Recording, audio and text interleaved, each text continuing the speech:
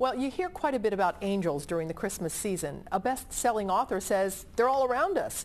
She says it's something she's learned the hard way. She shared her story with Good Morning Cincinnati's Sheila Gray for this Family 411 report. Mary Curran-Hackett's father was a firefighter. Like too many of those heroes, his life changed the day he and two of his best friends went into a fire. Butch, Mallady, and Hallis did not come out, and it pretty much framed my entire life. Living with death became part of everyday life for Mary. A medical condition also caused her heart to stop.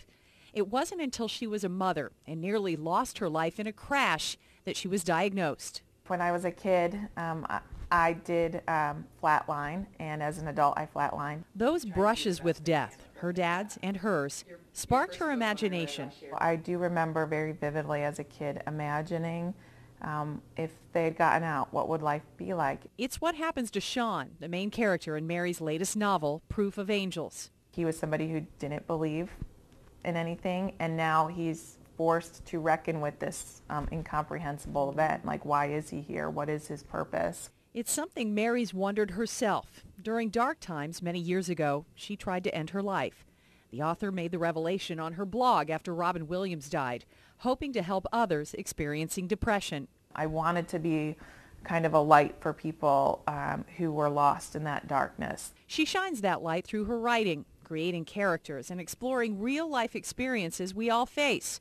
And the angels in her new novel are inspired by readers of her first bestseller, Proof of Heaven. I was really amazed by all the people that wrote to me and told me these incredible stories about moments of where they felt very inspired or touched in some way by an angel. It's never happened to Mary, even when she was close to death.